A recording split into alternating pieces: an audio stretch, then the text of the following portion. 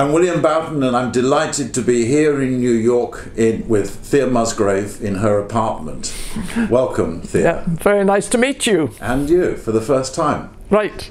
How long have you lived in New York?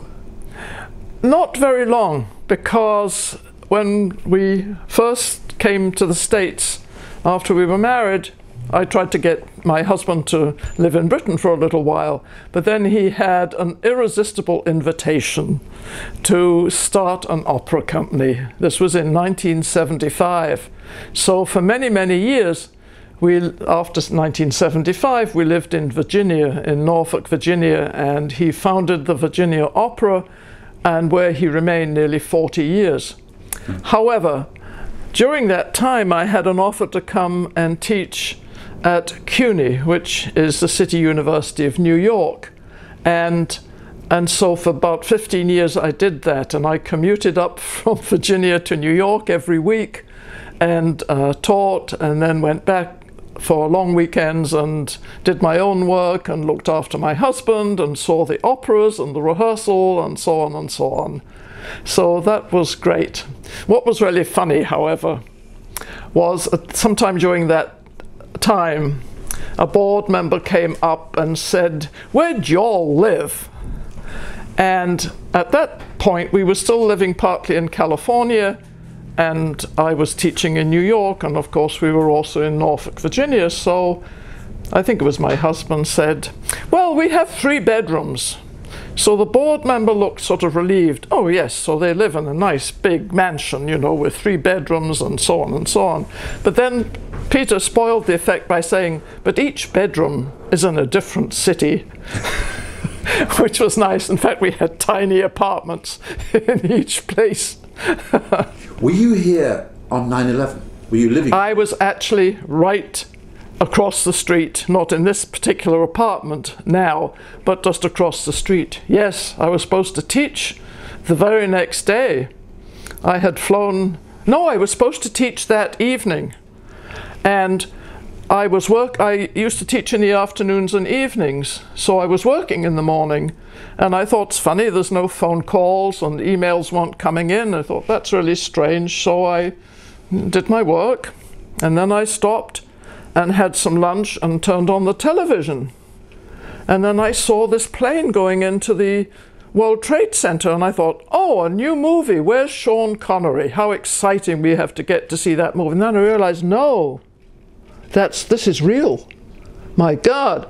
So I tried to call my husband, but the phone lines were down. And I thought, well, I suppose I won't be teaching today. So I didn't know what to do. But in the end, I went out and walked up the street a few blocks where a colleague of mine, we were supposed to team teach that evening, Bruce Saylor. And he was there. And by good luck, because he had gone to take his daughter and therefore was a little late starting. And then at that point, the bridges were down. So he was there. So we spent some time together watching television and discussing things.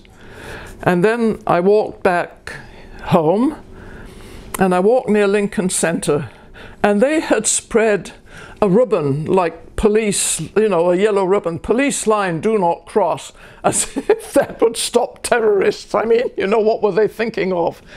And I saw people walking up the street slowly as if they'd walked all the way from Wall Street, because, I mean, this was now about 3 o'clock in the afternoon, and 9/11 happened early that morning.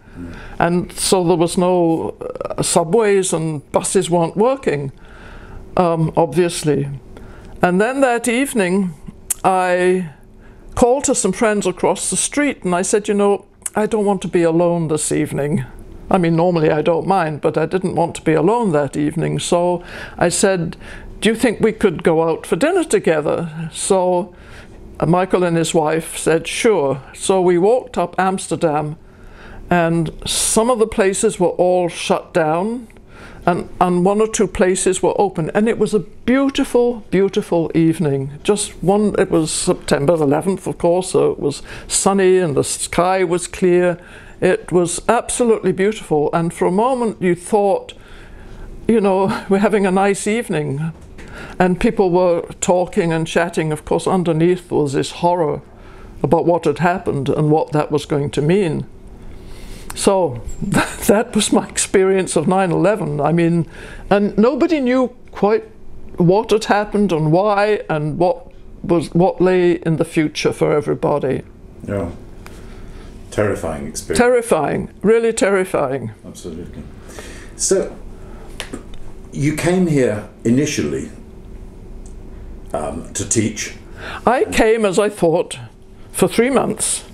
I knew Peter Fricker slightly, but then he and his wife left for Santa Barbara, and when Peter took up this job, and then I heard from him that he would be taking a sabbatical, and would I like to come to Santa Barbara for 3 months and take over.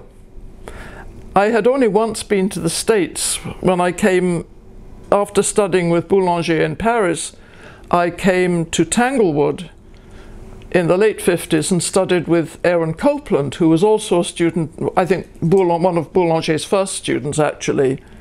And so I had the chance to be on the East Coast, up in Tanglewood and a little bit in New York. So this was a chance to go to the West Coast, which was a whole other country, really very different in those days. So I thought this was an adventure, why not? And then what happened, so I was set to come to teach in April, May, a little bit of June, was what the spring quarter. But then I was in London watching television around about February, and I saw in the news, in the national, international news, that the students in Santa Barbara had burnt down the bank. I thought, why am I going somewhere where students burn down banks? And I nearly cancelled. I thought, you know, I don't need that. But anyway, things calmed down. And this was really a protest because it was the height of the Vietnam War, which was getting more and more. And I think living in London, I wasn't really aware of how serious it was. You know, we knew about it, of course, but we didn't reckon really what the implications were. Soon did when I got here, and then a few weeks later, Kent, the famous Kent State, every American remembers those words, Kent State uprising, and a lot of hostility and discussions and so on. But the interesting thing is that when you live through periods of time like that, when you talk to people, you meet them on a deeper level than perhaps you do normally. Yeah. Because you talk about real things and real issues and what do you think about this and what do you think about that, and you get into issues right away. And that's when I met this guy, Peter Mark, and just over a year later we got married. So that changed my life totally.